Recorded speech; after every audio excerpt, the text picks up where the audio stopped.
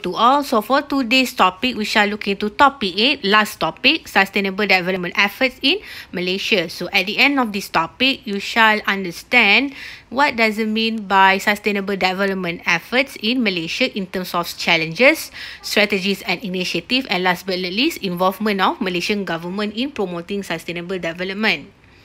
So Malaysia started its journey on the sustainable development since 1970 when the new economic policy was introduced in 1970 to eradicate poverty and restructure societal imbalance.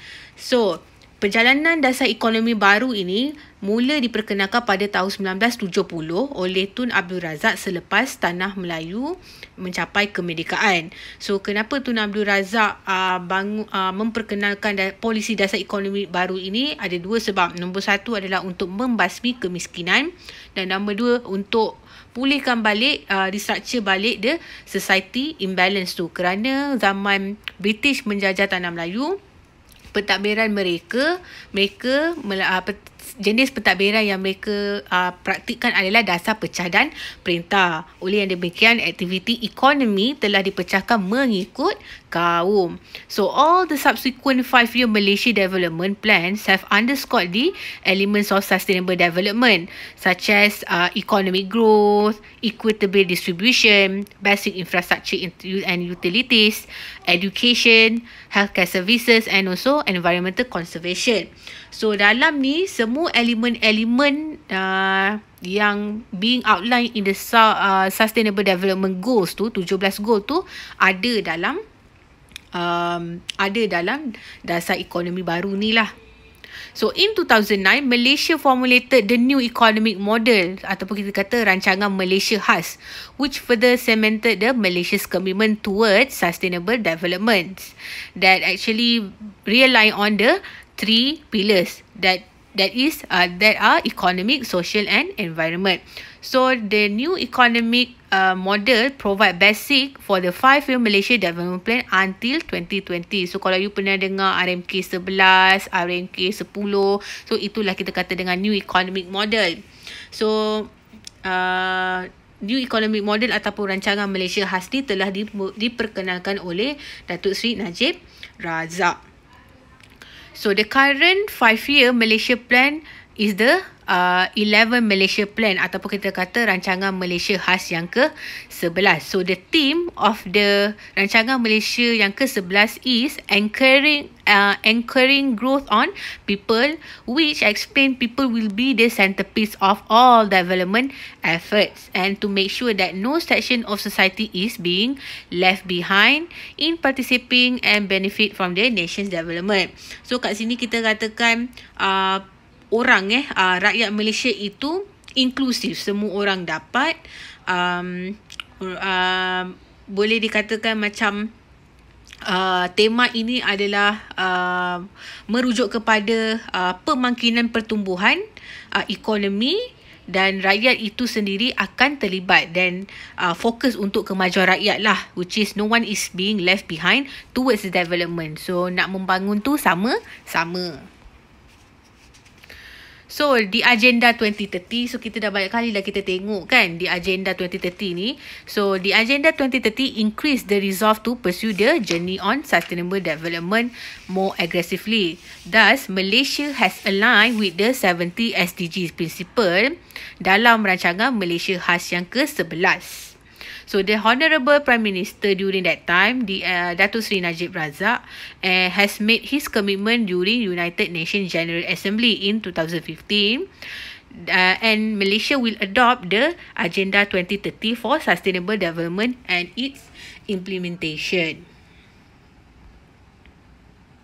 So, in order to embrace and also implementing the 17 Sustainable Development Goals in a systematic and also measurable manner, so Malaysia has taken this follow initiative. Number 1, establish a multi-stakeholder participatory governance structure.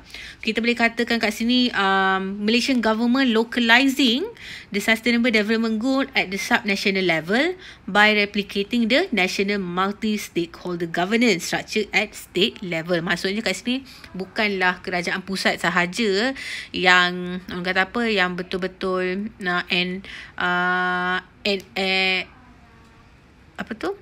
yang betul-betul bukanlah kerajaan pusat sahaja yang terlibat, malahan state level ataupun state government dan juga local government juga turut terlibat. Number 2, held to National Sustainable Development Goal symposiums to promote the participation of stakeholder, which can be explained as it mobilizing the resources and funding through partnership, for example, by doing crowdsourcing, social entrepreneurship, CSR program, and last but not least, support and funding from the international resources. And number 3, conducted studies on data readiness and gap analysis, ataupun kita kata buat kajian, identify issue dan juga identify solution. So by having a strong data readiness and less data gaps, so it will help to develop a comprehensive data set for sustainable development goal implementation.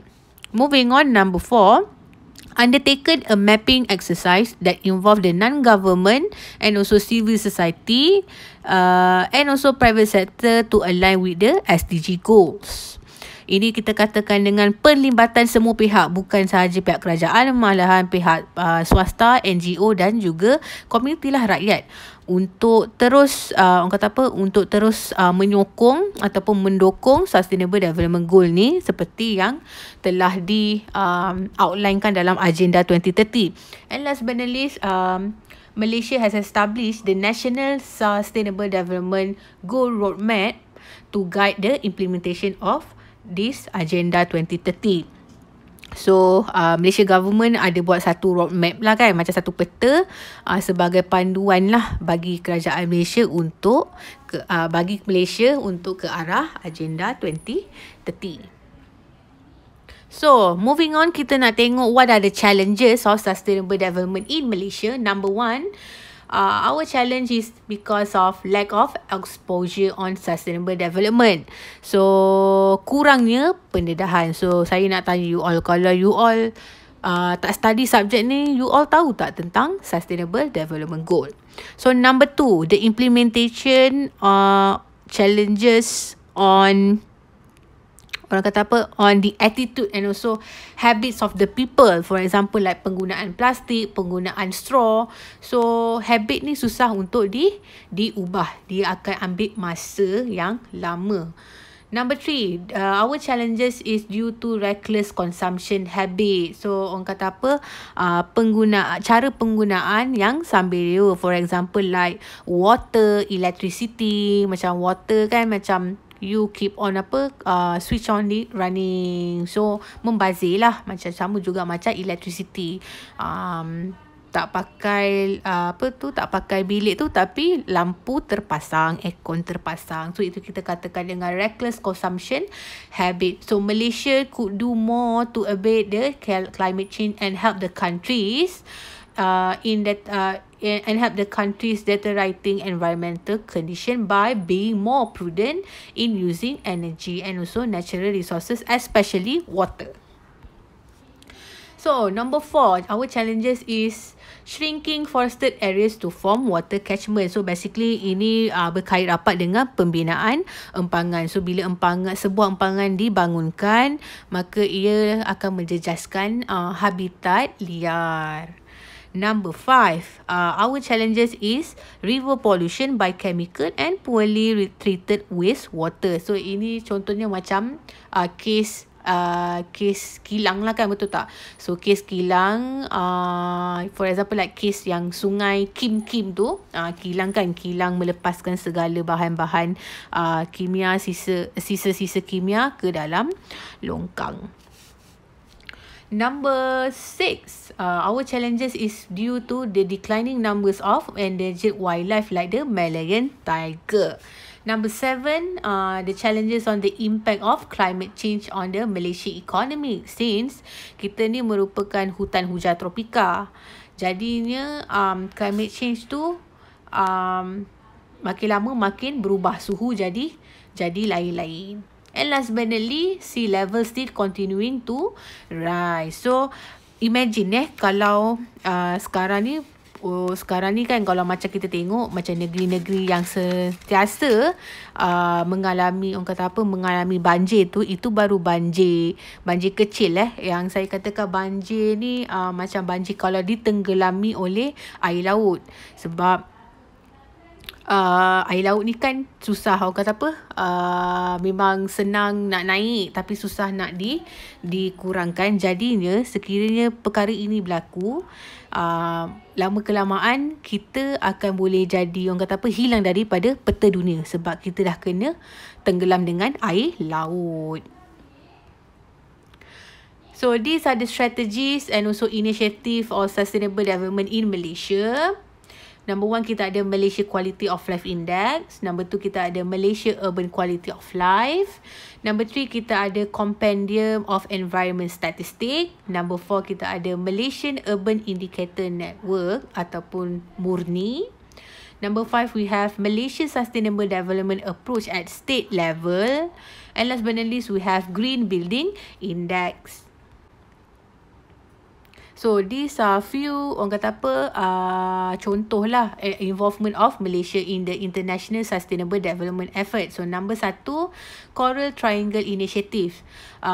So the Coral Triangle Initiative on coral reef, fisheries and also food security is a multilateral partnership of 6 countries working together to sustain the extraordinary marine and also coastal resources by addressing the crucial issues such as food security, climate change and also marine biodiversity. So this is a multilateral partnership between Malaysia government, Indonesia, Papua New Guinea, Philippines, Solomon Island and Timor-Leste. So ini adalah 6 negara lah yang terlibat dengan CTI CFF. So this program is to address both poverty reduction through economic development, food security, sustainable livelihoods for coastal community, penduduk-penduduk yang duduk di tepi-tepi pantai lah, tepi-tepi laut, and biodiversity conservation through the protection of species, habitats and also ecosystems.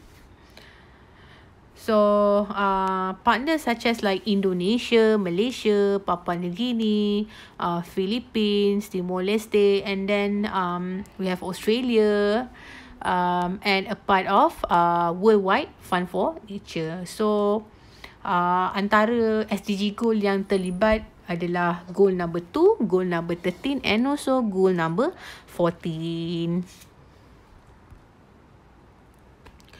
So, involvement Malaysia yang kedua pula, enhancing the South-South cooperation for capacity building in science towards economic resilience to the natural shocks in the Pacific and also Southeast Asia.